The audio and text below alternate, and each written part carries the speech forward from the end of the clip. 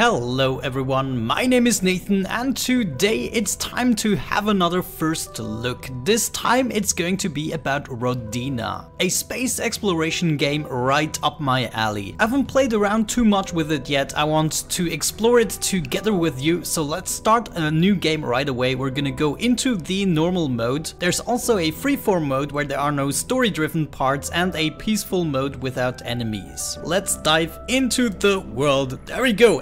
Absolutely no loading times. We have been in the world all this time and it is time to acknowledge our serial number. Interesting. It's suggesting Sarah, but we are actually Nathan. There we go. Acknowledge. Beautiful. My name is Nathan. Yes, indeed. And there we go. What can we do? We can press G to toggle the light. Beautiful. And there is a little circle. I guess we have to walk towards that. We are able to jump and even use a jetpack. Beautiful. Oh, that's great. And what do we have across this mountain here? We have our spaceship. I know it doesn't look like much, but you know me, guys. If there's one thing I appreciate about the spaceship, then it is these sandbox elements, and this ship does have a lot of them. What do I mean by that? We will see in just a second. Let's actually use that airlock. There we go. The room is properly pressurized and we shall not have any issues. Now, in the spaceship itself, there are a lot of items that you cannot really use yet, such as this crate has no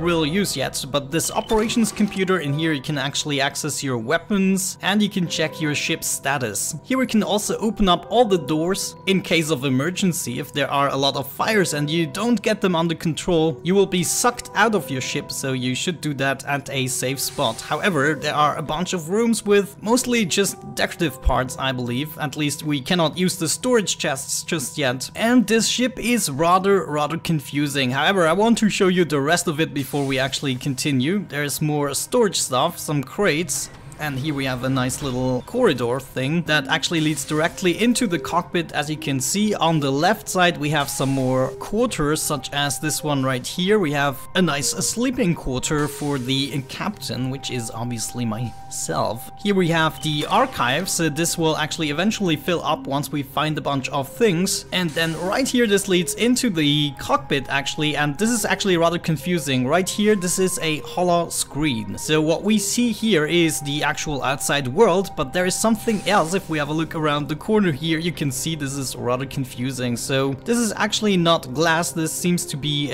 some kind of a screen or projection. However, right here we have something very important, I believe. Do we? Maybe right there. Yeah, let's have a look in here. Over there we have our liminal drive. This thing is crazy, but we first have to actually power it up. So I would say it is about time that we actually utilize... Oh, hold on a second.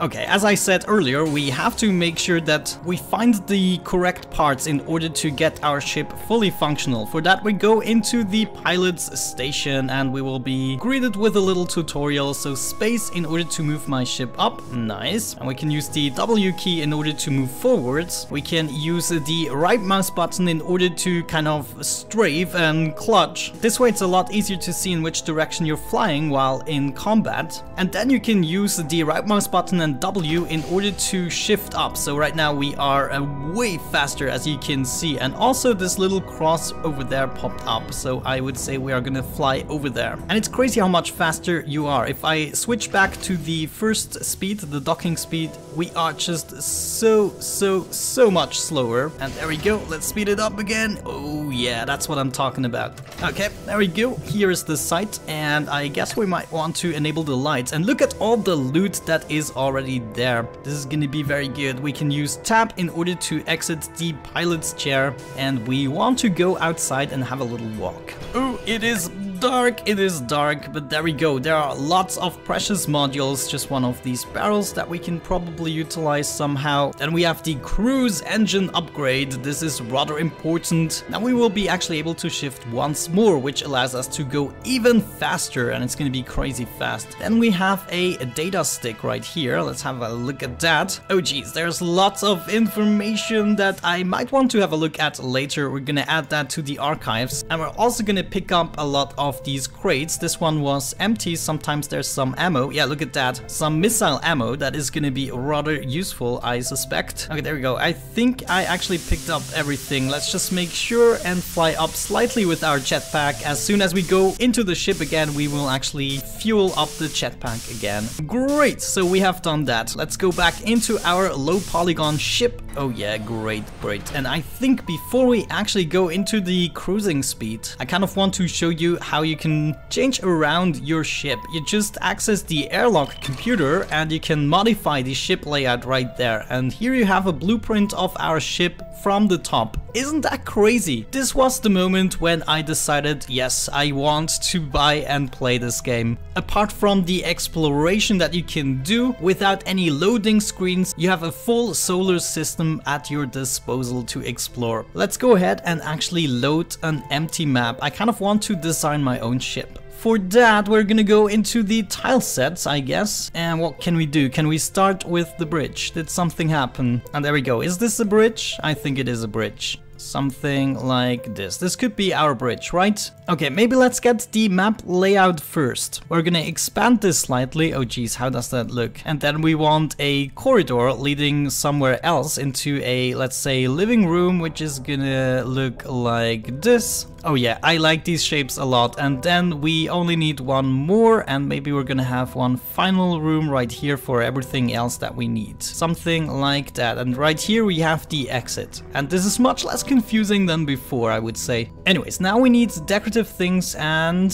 functional things, I would assume. We're gonna place another light right here and there. Yeah, that looks about right. What do you say? We can have like a bathroom on this side. Then I wanted to have the bridge right here, so we have to change this to the bridge, and a holo screen right there. There we go. This is where we can have a look outside. Then this is a corridor like that, which is gonna continue all the way down here, and we're gonna also make these into a corridor. Oh yes. And then I guess we need an engineering thing over here. Can we do this and then maybe have a wall here? Well, okay, what else did I forget? A living area. This could be our living area. Come on, let me place that freaking door somewhere. I think I got a door down. I have no idea how I did it, but it actually worked out. Archives?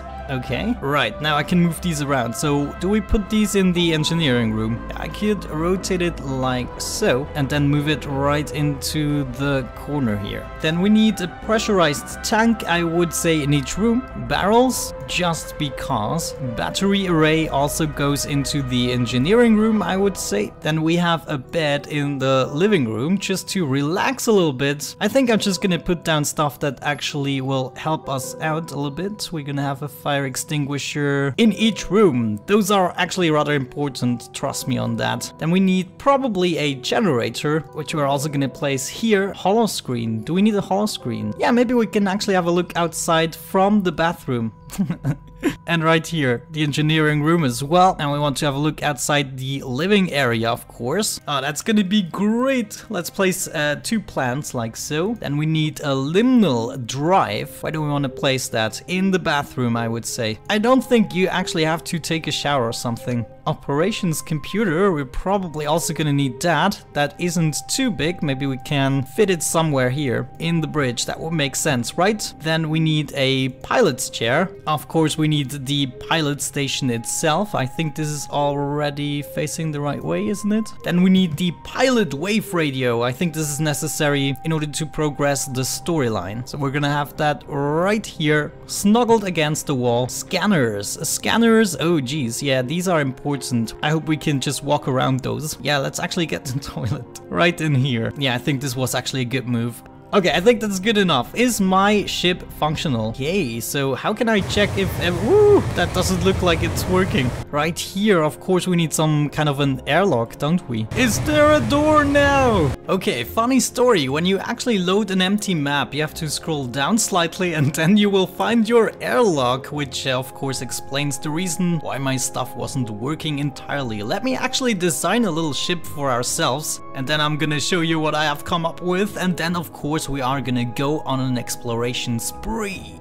Okay guys, I think I got something that I'm happy with. It is a little bit chaotic, but you get the basic gist of it. You can have the interior of your spaceship however the heck you want. Let me just give you the tour. Over here we have our living room crammed with the liminal drive. I also got a plant over there and I maybe should put down some more lights. Anyways, right here is the engineering room. We have the archives. We have a bunch of scanners which hopefully will also be... Oh, look at that. All of the data. That is crazy. Yeah, we have a whole asteroid belt to explore actually, so that is gonna be something. We have a bathroom with nothing in it just yet, just a bunch of fire extinguishers. There should be one more. Yeah, we have the operations computer, and over here we have the pilot wave radio, and we actually have a new urgent message. And this is kind of the storyline, so I don't necessarily want to take this away from you. If you want, you can actually pause the video and read it for yourselves. Other than that, I don't want to spoil it. So there we go. Also, can we have a look at that? No, you need to find the decryption keys before opening the encrypted communications. Interesting. So I guess we will find that soon enough. Oh geez, we are still wobbling and jobbling around. Okay, so there we go. Let's actually have a look where we need to go. For that, I'm gonna go switch into the next speed, and maybe we go into the cruising speed right away so you can see how fast we actually are right now. This is actually only a really tiny asteroid here. There are much bigger planets around. So let's see, what is actually the closest circle? It's kind of hard to judge. I guess we can just kind of focus on one and we're gonna try to travel towards it because we need to upgrade our drive even more. There's one more speed setting that you can actually have, and I think we are pretty close to whatever the heck this is. Cruising speed is so fast. I mean, look at that. Oh yeah, it's a tiny asteroid, and here we seem to be having our first fight. Yeah, look at that. This is actually an enemy. Now we cannot really fight in the cruising speed, so we will have to switch down to combat speed. Let's actually do that, and with the left mouse button we are able to shoot. We can also switch between shooting and missiles, so maybe let's try to shoot a missile. Can I actually kind of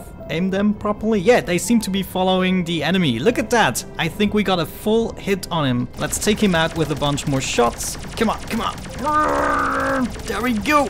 I think we got him. Yeah, now he's just burning and kind of flying off into the distance. That is great, which gives us the opportunity to actually visit this loot site over there. And I think we can risk to go in cruising speed and...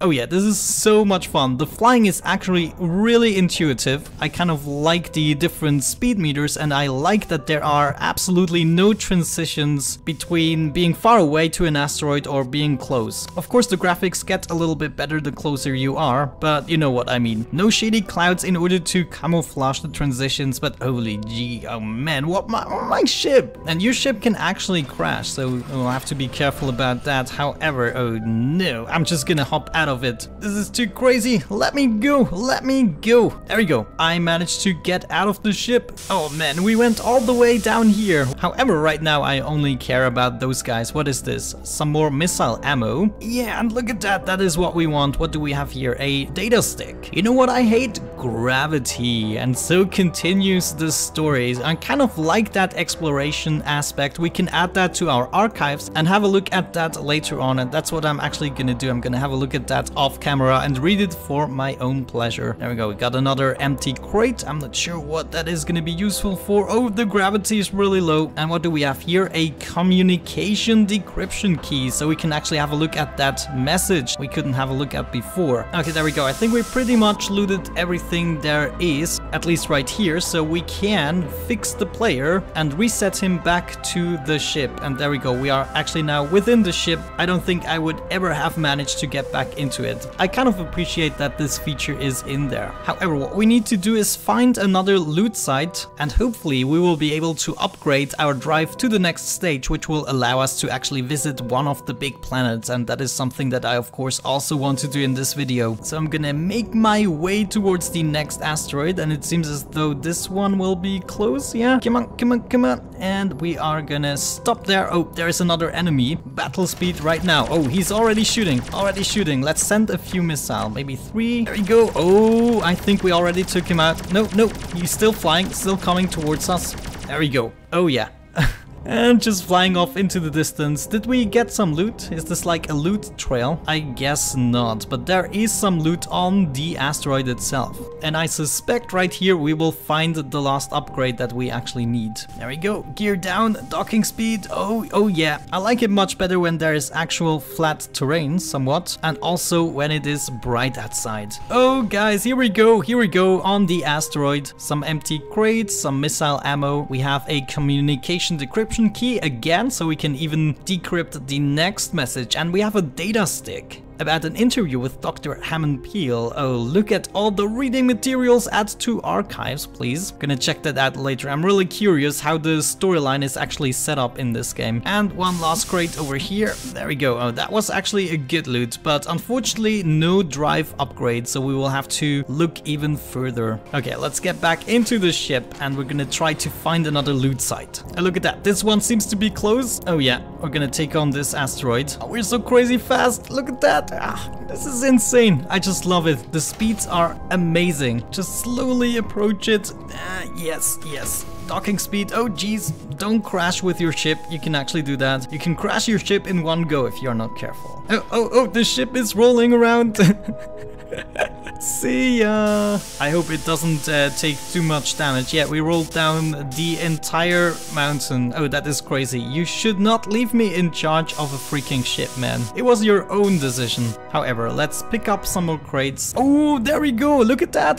Diaconium crystal. The diaconium crystals are used to power up your liminal drive, and now you can travel much faster across the solar system. Exactly what we wanted and what we needed. Did I pick up everything that is to loot? No. Oh, this might be some more story here. A data stick. Beautiful. Marek at the spaceport. Let's add that to the archives for my reading pleasure later on. However, let's actually get back into the ship. I know I'm a little bit lazy, but that's just how things work. However, look at that. Now a few question marks actually popped up, and I think those are actually the bigger planets, if I'm not mistaken. I'm not even sure if we should approach them. What is this over there? Is this like an approaching enemy? I don't like that. Let's get into combat speed and actually check out what this thing is. Yeah, it seems to be an enemy. I think I want to send a bunch of rockets after him, and then we're gonna switch to our beautiful shots. Yep.